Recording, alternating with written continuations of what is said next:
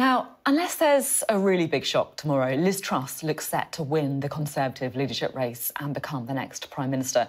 One of the most important relationships for whoever the new Prime Minister will be is going to be with the First Minister of Scotland, Nicola Sturgeon, someone Liz Truss has described as an attention seeker who should be ignored. Well, we can talk now to Nicola Sturgeon to get her take on the leadership race, but also, of course, on the cost of living crisis that is hitting people across the United Kingdom. Thank you so much. It's great to have you on the first show back after the summer recess. Now, it's almost certain that Liz Truss is going to be announced tomorrow as the next Prime Minister of the UK. Do you think she'll be an improvement on Boris Johnson? The hard question to start with. Look, time will tell. It's obviously the case that Liz Truss and I don't agree on very much politically, but I'm a firm believer in giving anybody who's coming into the office of Prime Minister a chance to prove themselves, and I will certainly do my best to build a constructive working relationship with her. Remember, she will be, if it is indeed Liz Truss tomorrow, she will be the fourth Prime Minister that I've had to deal with in my time as First Minister, and despite my differences with David Cameron, Theresa May, perhaps less so with Boris Johnson, but it wasn't for the want of trying, I've managed to have decent working relationships, and I'll certainly try to do that with Liz Truss as well. I think everybody will want to see what she is going to do. She faces, as all of us do right now, immense challenges. I hope the very first thing she does in office is cancel the looming increase in energy prices, the increase in the energy price cap, and deliver some very substantial help to individuals and businesses. The one thing I would say is that if she governs as she has campaigned over the summer, she will be a disaster, not just for Scotland, but for all of the UK. But let's hope that's not the case, because this is a very serious time for the UK and it needs very serious and very purposeful leadership. You say if she governs as she has campaigned, she will be a disaster. Why do you think that? Well, because she has campaigned on the very, how can I say this politely, niche priorities of 100,000 members of the Conservative Party, you know, focusing on things like tax cuts that would benefit the very richest, when it is ordinary people across the country who desperately need help to feed their children and heat their homes.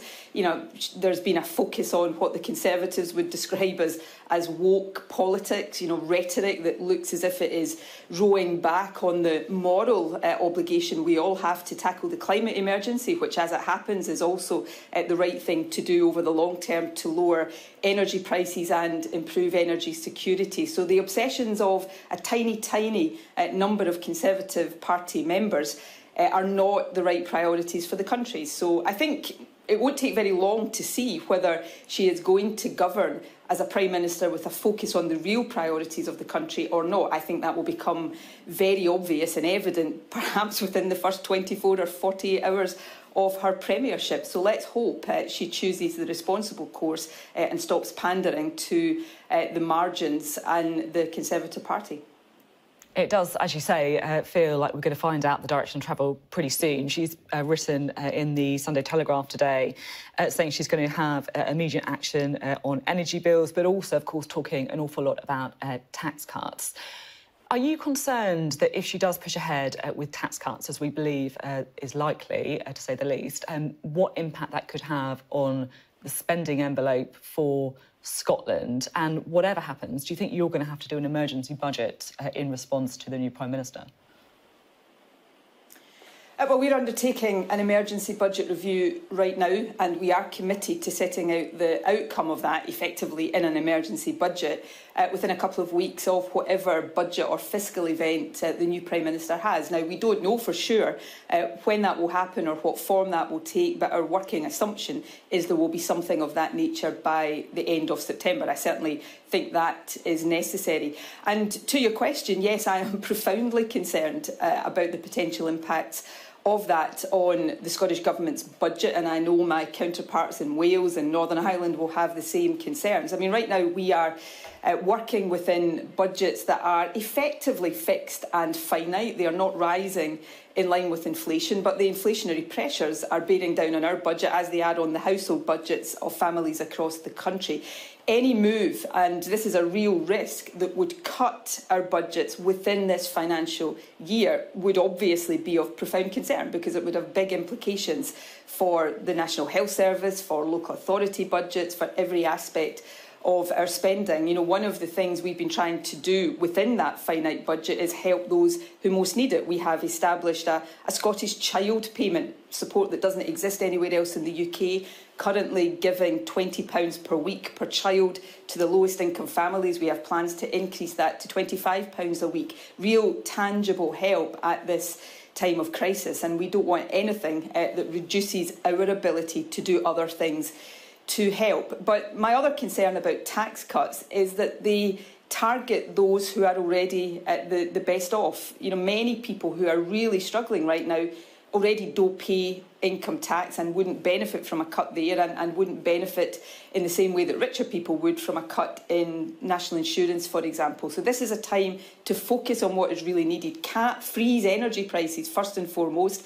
Come to an arrangement then between government and the energy companies about how that is paid back over a longer period of time. Effectively spread and share the burden of the soaring gas prices. Help businesses, because businesses don't even have the limited protection of an energy price cap. Get more cash into the pockets of those who need it most, and free up more spending ability for the devolved government so we can do more to protect public services and public sector workers right now. So there's a package that a new Prime Minister could bring to bear, and it would deliver real help and relief to millions across the UK. I guess just to put the counter-argument on tax cuts is that Liz Truss and those around her would argue that cutting taxes helps boost growth, which would then help the economy through that sense. You mentioned as well energy bills and action on energy bills. Liz Truss has said she would take immediate action on that. There are reports that that could include more drilling licences in the North Sea. Would you be happy to see more oil and gas taken from the North Sea to try and increase the energy supply? But we've got to make a careful and just transition away from oil and gas. That's an imperative for the planet right now, but actually it is the way that we work towards greater energy security and lower energy bills. We are undertaking right now in the Scottish Government our own energy review, looking at the requirements over the longer term. But you know, what is more important, I think, than continuing to explore for more oil and gas is that we fully support the renewable energy transition. So we've just had an auction round in the North Sea, which has given the initial go-ahead to up to 28 gigawatts of offshore wind energy. That's the future. That also gives us enormous potential in green hydrogen to help fulfil our own energy needs, but also can be a big export potential. So that's what I said earlier on. We need to support oil and gas as it transitions, and there's lots of workers in Scotland dependent on that industry right now. So I'm not complacent about that, but it is the wrong priority if you take your eye off the renewables revolution and the renewables transition, and that's what worries me, as well as irresponsible talk about fracking, for example. Let's focus on making sure that we harness our renewables potential, which fulfils all of these important objectives in the longer term. Now, I just want to talk a bit about independence. You have said that you want to hold another Scottish independence referendum in October 2023. Liz Truss, of course, during the Hustings campaign has said, if I'm elected Prime Minister, I will not allow another independence referendum. So she's been talking pretty tough on it. If Liz Truss becomes Prime Minister, do you think that does impact the chances of you holding another referendum? Well, look, whether Scotland has a referendum, whether Scotland does or does not vote to be independent, it really shouldn't be up to any UK Prime Minister. Actually, it shouldn't be up to a First Minister either. This is about a fundamental principle of democracy. Now, there is going to be a Supreme Court hearing in October next month that will look at whether or not the Scottish Parliament has the legal ability to legislate for a referendum, regardless of what a UK Prime Minister says. I hope the outcome of that will be positive, but of course that is a matter for the court. You know, what cannot be escaped here, you know, whatever Liz Truss or any Prime Minister says, is the democratic aspirations of the people of Scotland. You say I want to have a referendum next year. I do. But that's the basis on which I was elected First Minister last year. There is a democratic mandate. And my message to Liz Truss is not to say that I think I can persuade her to support independence. She is opposed to independence. She's entitled to have that view.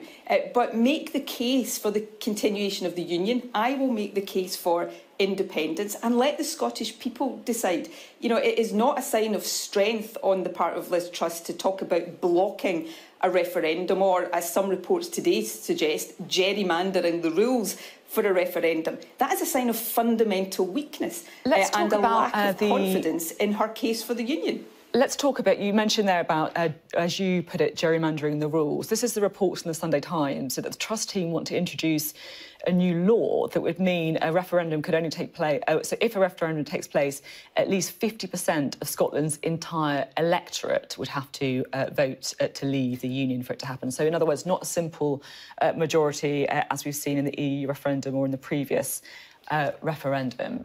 For something, you know, as significant as breaking away from the Union, is that something that you would accept? No, because it is a changing of the basic rules of democracy that we have all abided by for, you know, our entire lifetimes and long before that. Can you imagine the furore, the literal foaming at the mouth that we would have had from the Conservative Party if MD had suggested that for the Brexit referendum? You cannot, just because you fear losing a democratic contest, it's not an excuse or doesn't make it acceptable to try to rewrite the rules of democracy. That's my point here.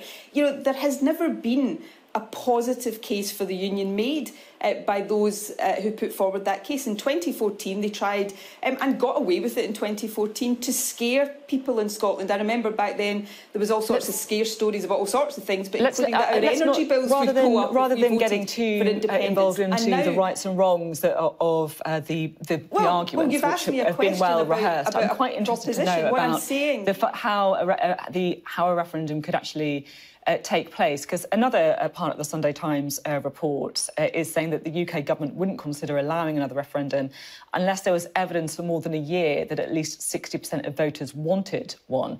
If you look at the recent polls, I think we can have a look at the YouGov tracker poll for support for independence, and you can see that it's actually waned recently.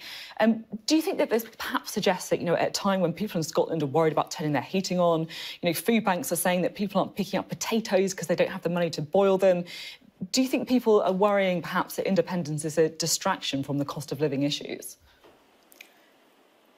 Well, it's not a distraction, and part of my job is to persuade people of that, because part of the reason we're in this mess right now is because we're not independent, and therefore we don't have the levers to try to navigate our way out of that. If Scotland was independent, we could already have passed an emergency budget. We'd have powers to reform the energy market to deal with some of the underlying causes of this. I wouldn't, as First Minister of Scotland, be sitting here right now, as we were discussing earlier on, profoundly concerned in case a Prime Minister in London that Scotland hasn't voted for is about to take decisions that cut our budget even more. We wouldn't have a position where we have to accept that people are reliant on food banks. Some of the action we have taken, the Scottish Child Payment that I mentioned earlier on, we could build on that because we'd have access to more levers and resources. Actually, independence is much more necessary when we're dealing with crisis, because it gives you more levers to navigate your way through and onto a better future. But the point I wanted to complete, it wasn't about getting into the substance. You asked me about all of these different stories about attempts on the part of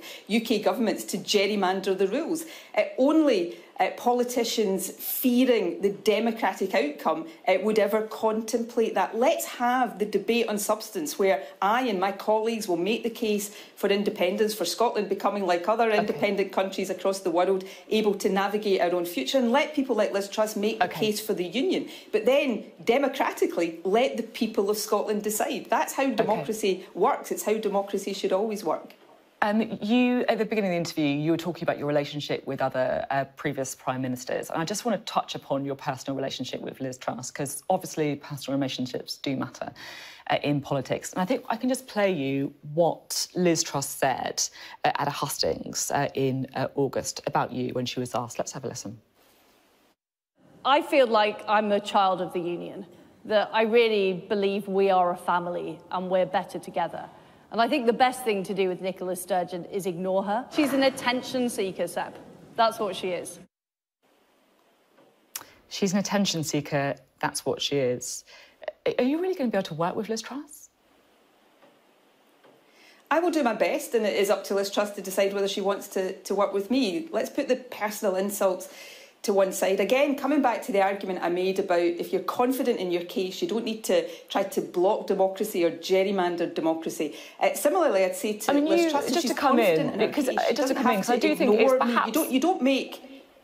Just to come in, because I do feel it is a two-way thing with you guys, I have to say. You recently said that the main thing Liz Truss wanted to talk to you about when she met you, I think quite recently, was how she could get into Vogue. I've just been interviewed by Vogue, who said that was the main thing she wanted to talk to me about.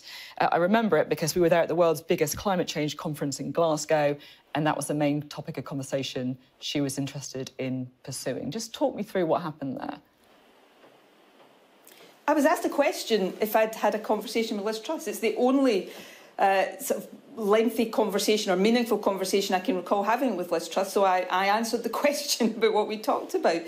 Look, I'm perfectly willing to not to put our political differences aside, because in a democracy you have political debates, but I will, as I did with David Cameron, Theresa May, to some extent Boris Johnson, although I think most people would recognise that was more difficult, to build a working relationship. I'm not perfect. I'm not saying that I'm blameless when those relationships go through difficulties, but I will try to build that relationship. But the point I was making is that her comment about ignoring me is in a similar vein to trying to block democracy. You don't make a problem that you fear you can't solve properly go away by simply ignoring it. You engage in democratic debate. And I'm a politician. I mean, part of your job as a politician is to get attention for yourself, your policies, your values. I mean, I don't mean this pejoratively, but I've never looked at Liz Truss and thought that she was some kind of shrinking violet. And that's not a criticism. In politics, that's part of the job that you have to do. But the ignoring point is perhaps more fundamental because, look, some people in Scotland vote for me and my party. Some people don't. Some people like me. Some people loathe me. That's democracy. But I am the democratically elected First Minister of my country. And that means quite a lot of people have voted for me. And when they hear Liz Truss saying I should be ignored, you know, what they hear is that Scotland's voting choices should be ignored or that Scotland should be ignored. And I tell you something, I think people in Scotland, you know, are really getting increasingly fed up with Tory Prime Ministers that, remember, we don't vote for and wouldn't vote for if we'd had the chance with Liz Truss, trying to ignore and talk down Scotland. And that is one of the many reasons why I think increasing numbers of people in Scotland will support Scotland being an independent country, so that important relationship with the rest of the UK is on the basis of equality. OK. Now, we are out of time, but there's just one thing I would like to ask you. It's something that I've spoken to you about before. I know it's something that you feel strongly about. This week, my colleagues Liz Bakes and Agnes Chamber have been looking into allegations of sexual misconduct and the culture in Westminster. And really, this crosses across all different parties, what they've been looking into. One former SNP staff member told them the attitude in Westminster is, if it's not rape, it's OK. Of course, there have been allegations about members of your own party. The Commons watchdog found Patrick Grady sexually harassed a junior member of staff. He, of course, has since quit the SNP. Are you happy with the way that your party has dealt with these allegations of sexual misconduct?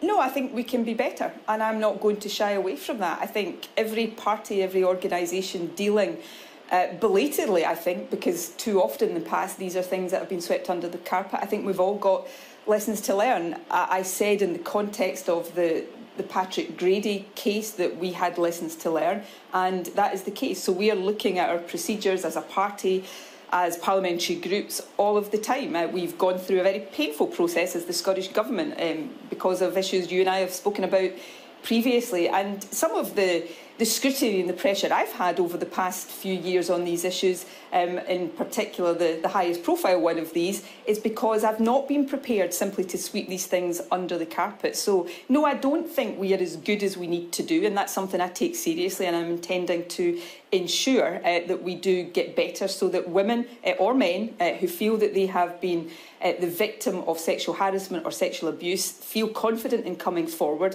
and feel confident in the processes that they then use.